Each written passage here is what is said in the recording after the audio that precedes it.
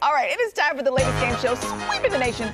Time for a little trivia toast. Okay, now this might bring you down a little bit. Okay. Only because we're talking about burials of celebrities, but it's very interesting facts. Okay. No Elvis facts in this one. Okay. But we'll go a different route. All right. Where is Bruce Lee buried? Some people are confused about where he's buried. Where is Bruce Lee buried? Is he buried in Los Angeles, Seattle, or Hong Kong? Where is Bruce Lee buried?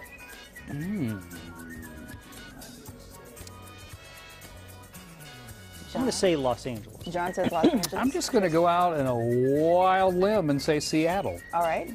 Cody says Seattle. I was thinking Seattle too. All right, Hong okay. Kong seemed too easy.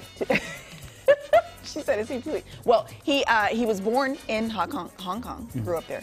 But his wife said that the happiest that they were ever in their relationship was in Seattle. So that's why he is buried in Seattle. And he's buried right next to his son, Brandon. Oh, Yeah. Wow. In Seattle. That's Who knew? awful. Okay. Okay. So Seattle is the answer. Ding. Yeah? Ding. Oh, I think that. Oh, okay. I think the graphic might have had some issues. All right, here's your next slice of toast. Who is buried with their head on a packet of letters from their mother? Their head in the final resting place is buried on a packet of letters from mom. Is it Betty White, Elvis Presley, Harry Houdini? Well, you know, Elvis loved his mama. He did love his. Bought her many Cadillacs. I'll go with Elvis. All right, Code's going with Elvis. Tracy?